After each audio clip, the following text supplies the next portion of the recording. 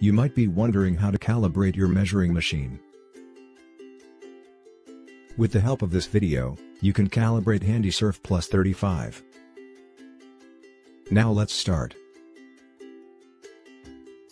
You will be requiring a calibration plate, tracing driver,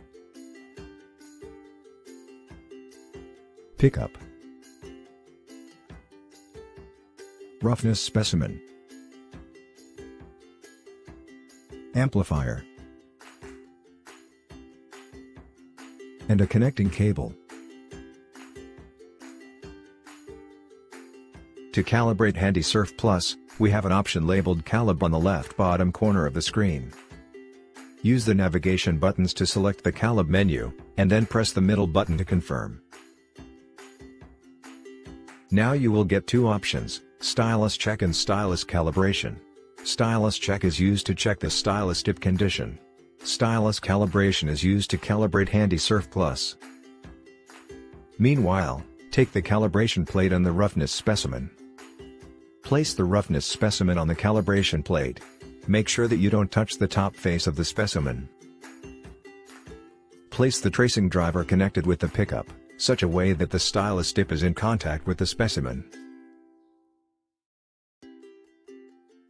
Roughness specimen has two sections. The section on the left is Stylus Check. It is used to check the stylus tip condition. The section on the right is Calibration. It is used to calibrate Handysurf Plus. Now select Stylus Calibration.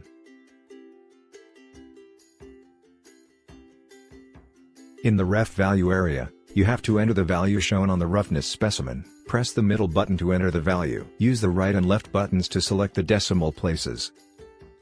Use the up and down buttons to select your required value.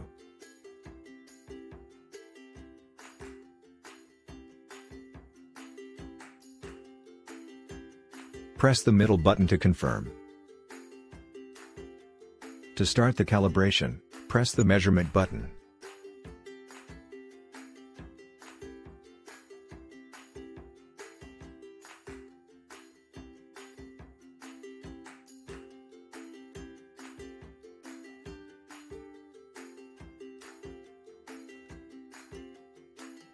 Your Handysurf Plus is calibrated successfully.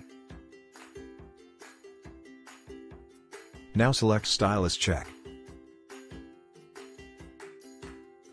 In the ref value area, you have to enter the value shown on the roughness specimen.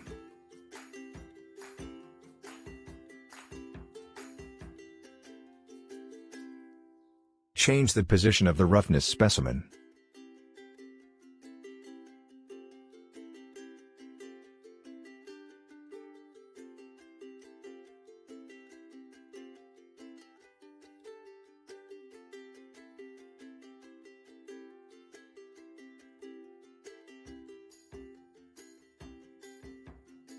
To start the Stylus Check, press the measurement button.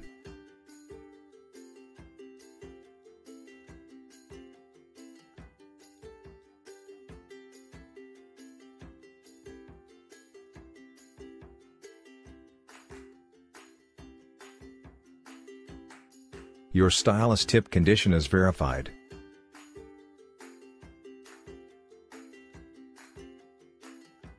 For reference purpose, you can measure the roughness specimen individually, and then check the output waveforms.